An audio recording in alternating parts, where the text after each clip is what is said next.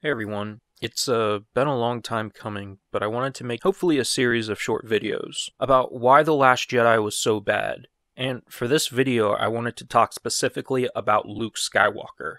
More specifically about Luke being cut off from the Force in the film, which it sums up essentially as the reason cutting Luke off from the Force just doesn't work was there was no emotional weight to this decision. What I mean by emotional weight is, it just doesn't matter to the viewer. To understand what I mean, let's take a look at the ending to arguably the worst Fox X-Men film, X-Men Origins Wolverine.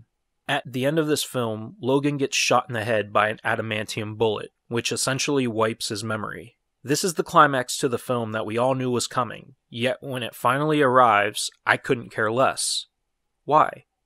The answer is because he's the same character before and after the event, which makes the event itself mostly irrelevant. Let's look at Logan from the original X-Men trilogy. He's presented as a loner with a short fuse, a gruff exterior, and a heart of gold. In X-Men Origins Wolverine, he's presented as a loner with a short fuse, a gruff exterior, and a heart of gold. The only difference is he has a love interest. Oh wait, I guess that's not so different. The point I'm trying to make is, Logan's memory loss doesn't work due to the lack of emotional weight to the event. He's more or less the same character before and after, so it doesn't really matter from a storytelling standpoint that he lost his memory. With Luke Skywalker in The Last Jedi, we find him almost completely isolated and cut off from the Force, a shell of his former self. And besides being angry, I ultimately don't care, because in the end it doesn't matter. Approximately halfway through the film, Luke reconnects with the Force like it's nothing. Like he flipped a switch. Flipping switches isn't that hard, is it? On the other hand, look at Mitra Surik, the Jedi exile and protagonist of Knights of the Old Republic 2. Here we have a character whose link to the Force was forcibly severed because of her actions in the Mandalorian Wars. Throughout the game, she, and by extension the player, must grow and struggle to re-establish and strengthen her connection to the Force.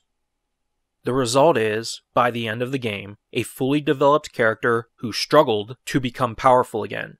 One the player cares about because of the time and emotion they invested. With Luke in The Last Jedi, it doesn't matter he's disconnected from the Force, because he can, and does, reconnect with it at any time without struggle. There's no emotional weight to the decision, so there's nothing for the audience to latch onto and care about.